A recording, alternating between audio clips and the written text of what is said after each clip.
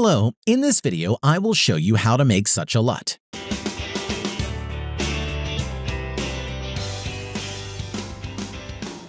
Firstly, I need to make all the colors in the photo neutral except for warm ones. This is very convenient to do on AB Grid. I'm clicking at the end point on the color ray, then hold down Ctrl Shift and select the points I need with the arrow on the keyboard. Right arrow to select points clockwise, left arrow to select points counterclockwise. Now I will reduce the saturation to 0.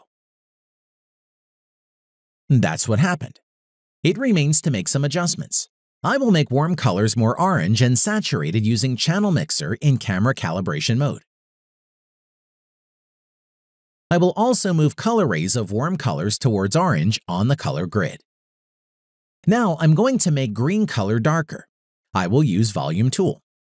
Since I reduced the saturation on AB Grid, Volume Tool receives information about the color of the image because it goes before the grid in the program pipeline. I need only to darken the colors, so I eliminate the lightening effect. Here's what happened. Let's go to Curves tab.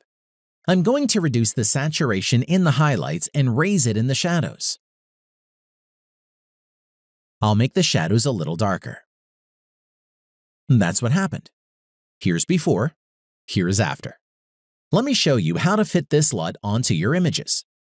To do this, you need to use only two sliders, color temperature and saturation. If I increase color temperature, I will also increase the coverage of warm colors in the photo, and they will stand out in color. Here's before, here is after. Let's see how this LUT works on other images.